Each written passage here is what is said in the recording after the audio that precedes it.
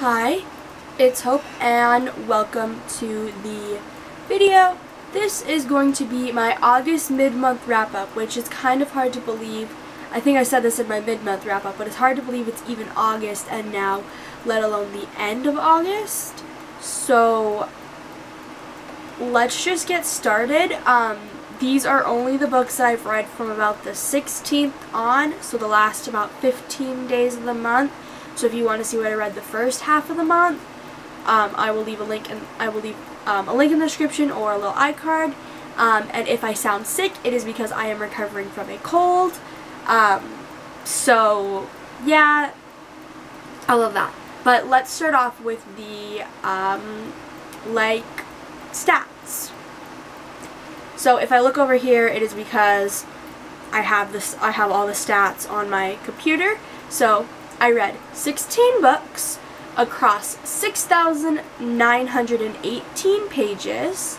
My average star rating was a 4.2, which is usually my average rating overall over the span of the year, pretty much. And for the intended audience, it wasn't that diverse. It was 15 young adult and 1 new adult.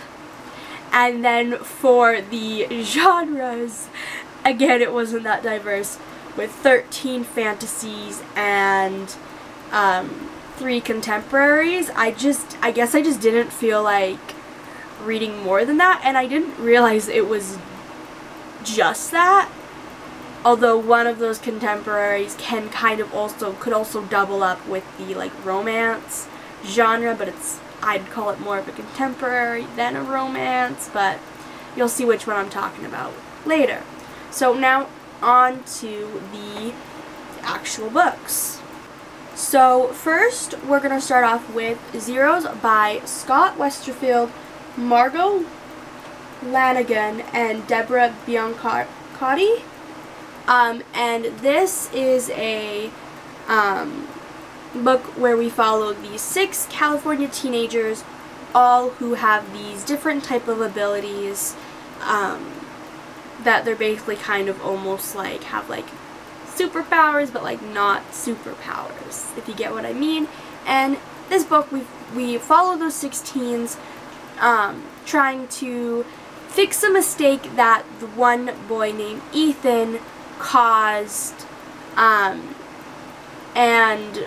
all of that. I'm trying to figure out how to describe this without going too in depth, but basically this boy named Ethan does something that he shouldn't have, and it causes him to be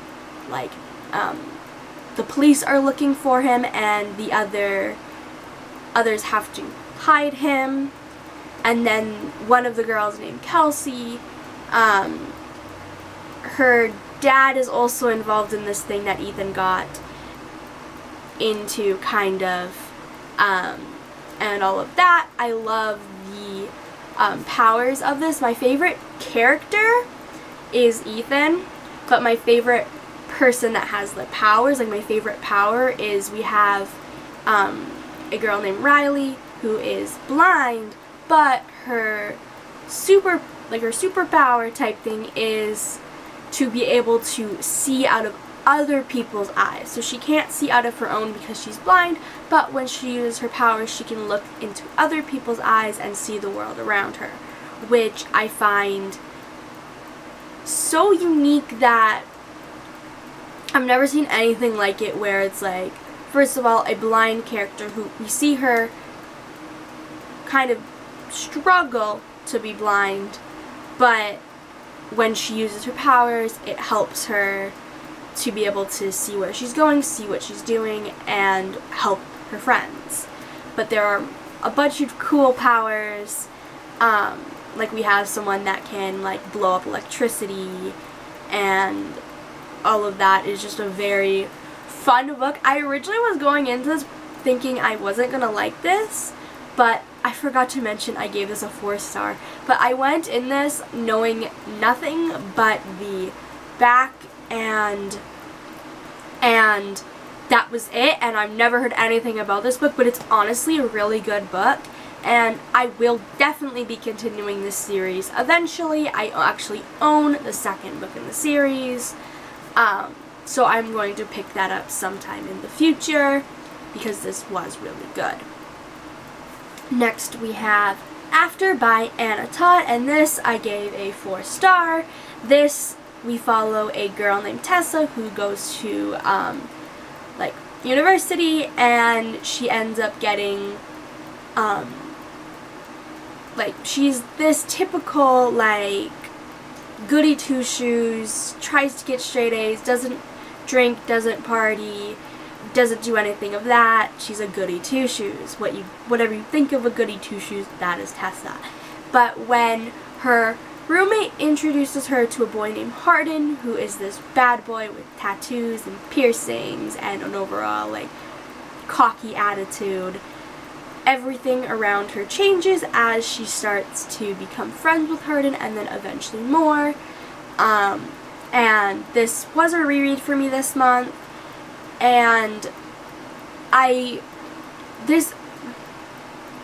going to do just a quick little PSA. I do this every time I mention the series, but yes, this is not a good book. It is it's not a good book, but it's not a bad book. The content in the book, it definitely is a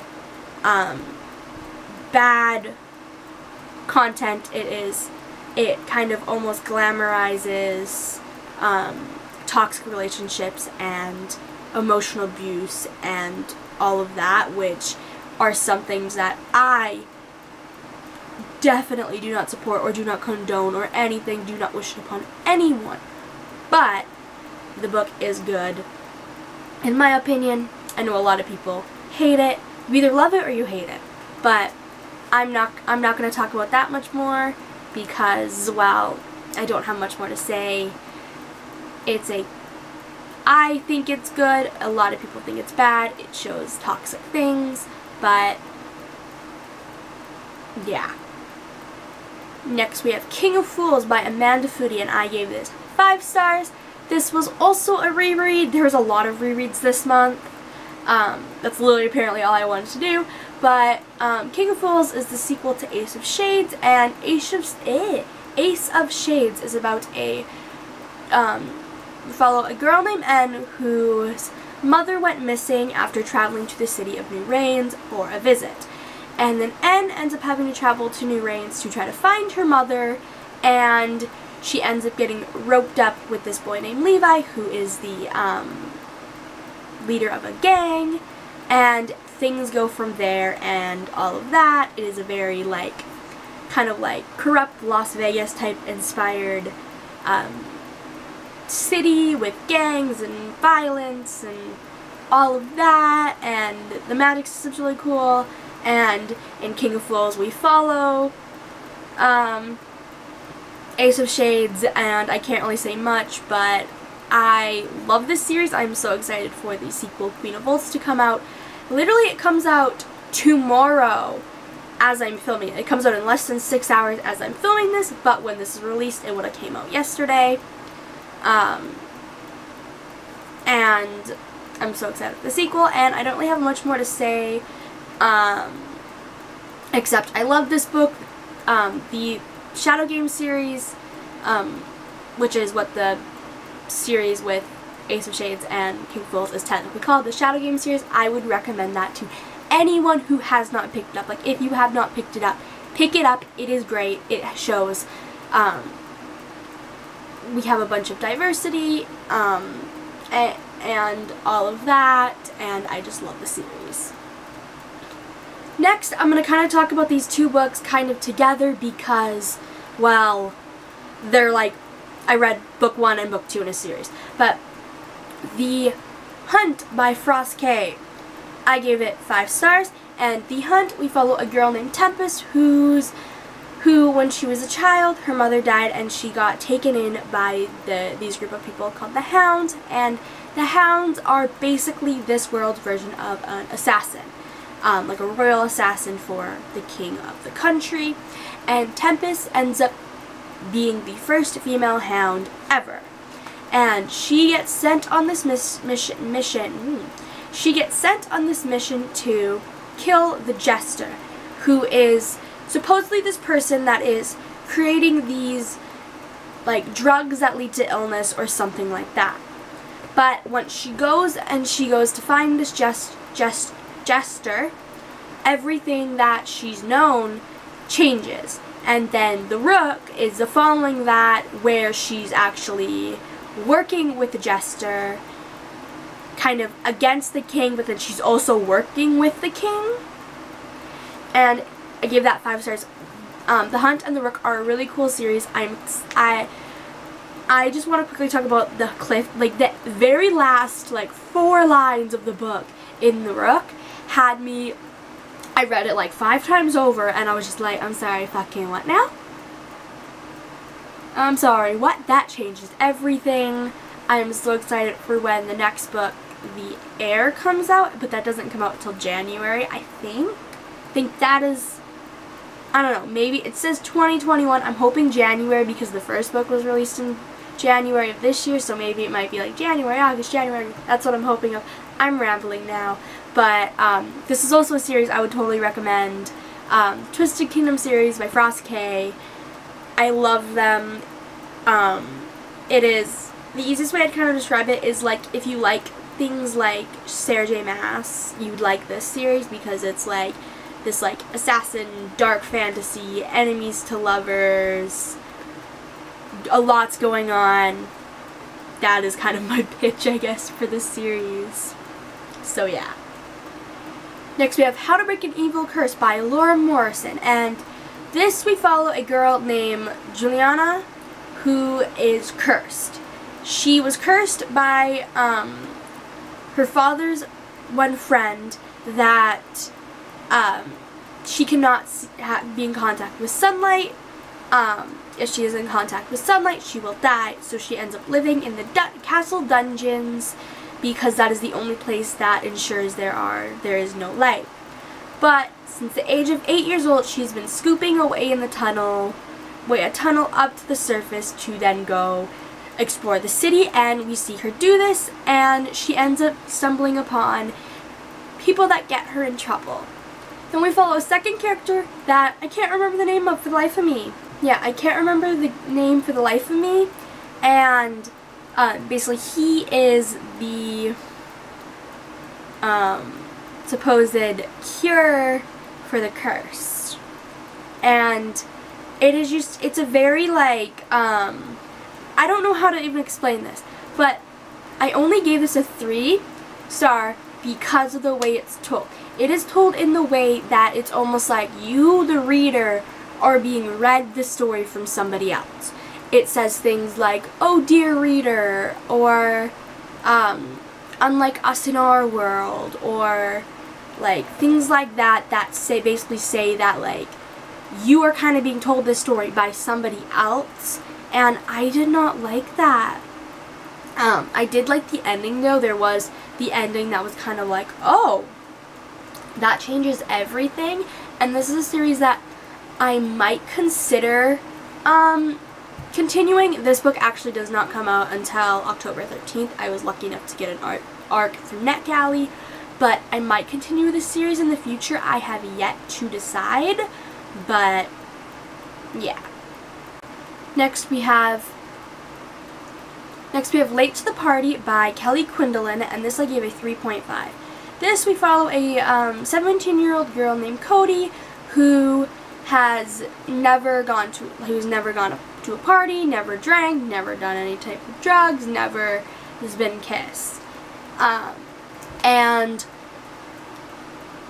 her friends end up calling her from a party that saying that they need to be picked up, they're drunk. She's the type of friend that's like, yeah, sure, I'll do it. But when she ends up going to pick up her friend, she ends up stumbling upon a boy named Ricky making out with another guy in the bushes, and she agrees not to tell anyone because, well, she's that type of person, and all of that. Everything goes on. Her and Ricky end up becoming friends, and And Cody ends up kind of joining Ricky's friend group, and kind of all of those things end up being that, well, she went to a party, she drank, she smoked weed, and she kissed her first girl and has a girlfriend. Because, well, I didn't mention before, but Cody is a lesbian. And I liked this, but nothing like stuck with me as I hoped it would. I kind of hoped more things that would have stuck with me, because I'm kind of like Cody. I'm not like your typical teenager. I don't go to parties. I don't drink. I'm not going to mention anything with drugs, because like, but like I've never kissed anyone, and I'm queer. So I thought maybe I'd see some of myself in Cody, but I didn't. And I think that's maybe what disappointed me, because going in I was like, oh yeah, I'm kind of like Cody, maybe I'll resonate with the story, but I didn't. Like, it's a good story, but like, I felt like I needed more. I don't know. That's what I'm gonna leave it. I don't know, but yeah. Next we have The Queen of Djinn by Helena Rookwood and Elm Vince, and this I gave a 4-star, and this is the 4th and final book in the Desert Night series, so I kind of have to explain the first book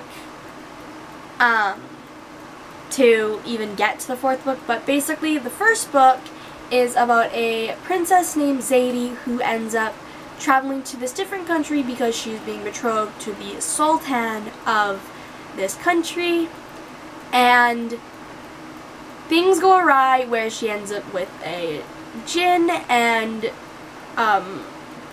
associating herself with the Queen of Thieves in the city that she is living in, and all of that. And this book is, I don't even know how to describe this without spoiling it, but this book follows after Zadie and Casman, which is like her betrothed, her fiance. After their wedding goes awry and Zadie gets kidnapped, it's her getting saved, and then this big final battle that I can't even describe.